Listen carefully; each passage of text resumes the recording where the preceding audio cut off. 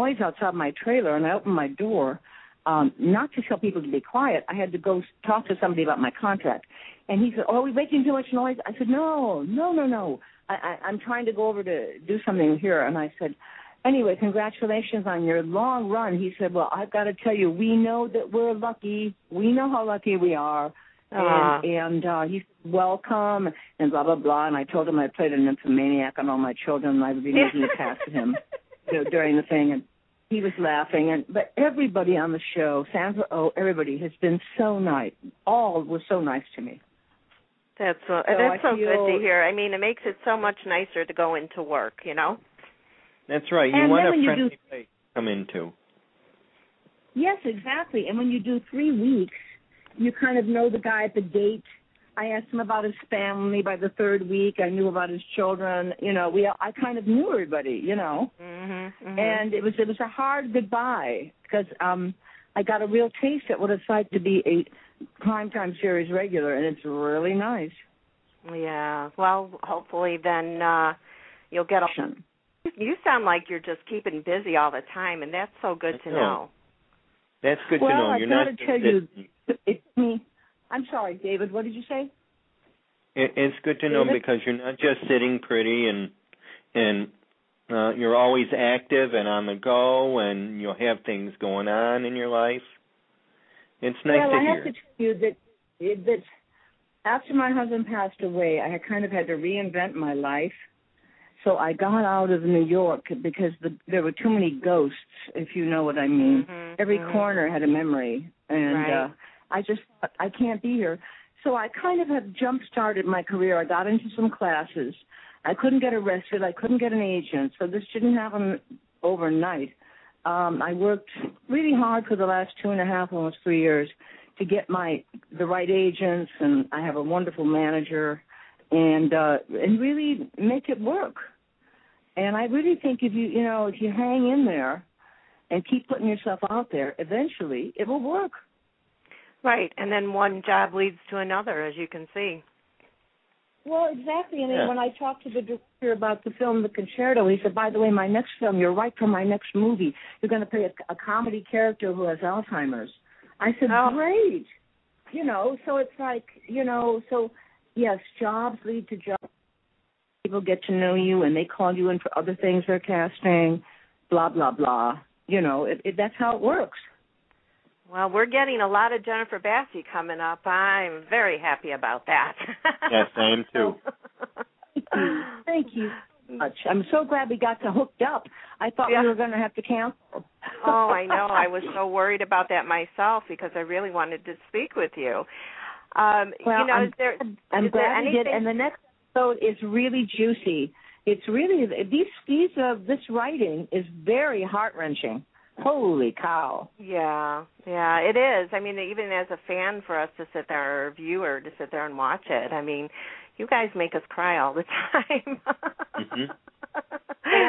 When I tuned in, for another plug for Grey's Anatomy, when I got the job, I turned on Grey's Anatomy, and I'd never watch it because I said, hey, I don't watch a lot of television. Not because I'm anti-Grey's Anatomy, I just don't.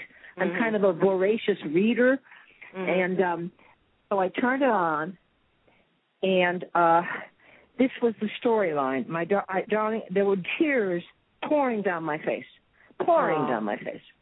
This young man, like in his 30s, has a scene with his mother, and she said, "Please don't do this." He said, "Mother, I've made up my mind. I'm going to do it." She said, please don't do it." He said, "It's done. It's already done. Please accept what I'm doing." And as they're talking, and the father's there too, a nurse comes in, and she said, "One of your kidneys is going to a 5-year-old girl. The other kidney is going to a woman in San Francisco. Your liver is going to blah, blah, blah." And I'm going, oh, my God. So he says goodbye to his family. They give him an injection, and they come in and get all his body parts. Aww. Talk about a tearjerker, darling. Oh, yeah. Those are always so hard to watch, but you do know that a lot of these storylines are based on real life, and that's what makes it even harder to watch. Exactly, because what our hospital is about, life and death. That's it. Right. Right. I mean, they like to bring you to tears, and they do. Yeah. Yeah, that's so true. And a lot of times, too, it's happy tears, too, because it's a happy ending. So, well, for me, anyhow, I'm a crier for that part, happy or sad. Yeah. As long as you are impacted, if you are impacted and you have a reaction to what you are watching, then whatever you're watching is good. Right. If and you're you feeling did your neutral, job.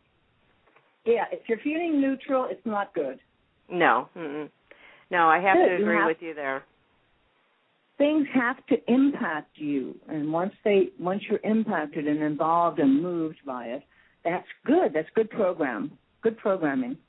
Most definitely. Well, I have one last question for you before we let you go take your nap and get ready for Italy, which I'm jealous of. But thank you. Is there something you'd like to do that you haven't done yet, or work with someone you haven't worked with yet? Well, the person I always wanted to work with has been dead for a long time. Maybe I'll meet him up in the great, the other room I call when you die. You go into the other room. I always have wanted to work with Laurence Olivier. Oh, and we're going to get that chance. Is there something I haven't done?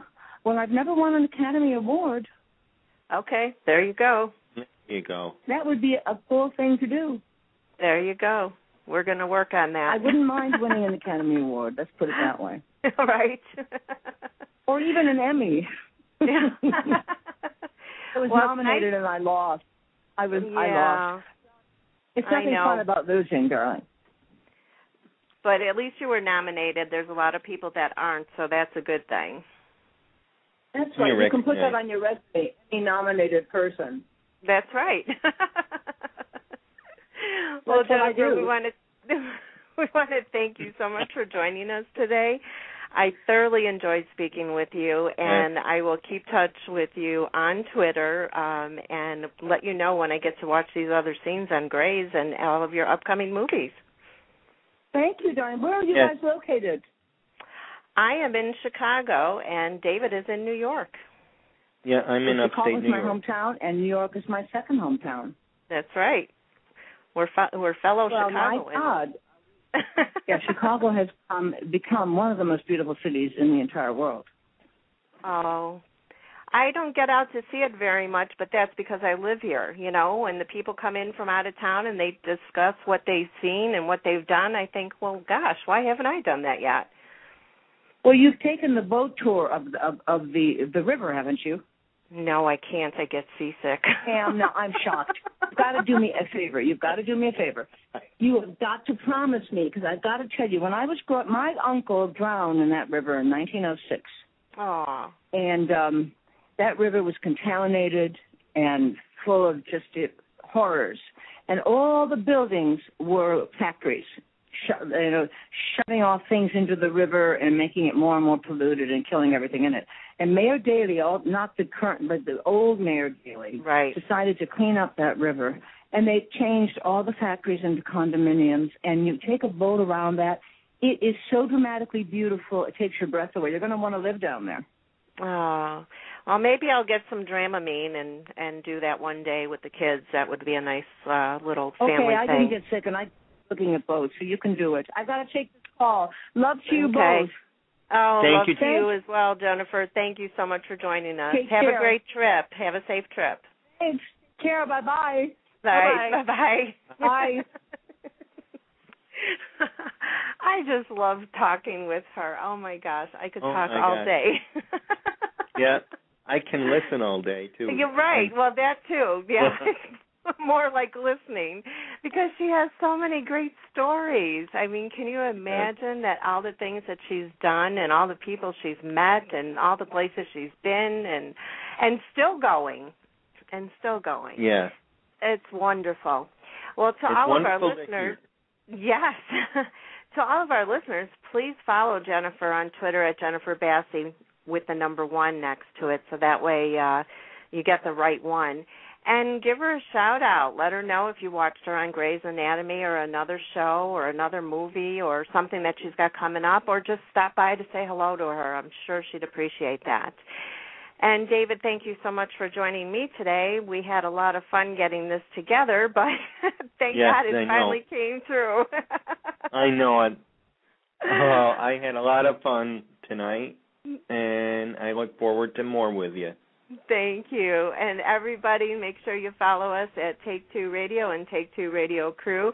Everyone have a good night, and God bless. We'll see you again soon. Bye-bye. Good night, everybody.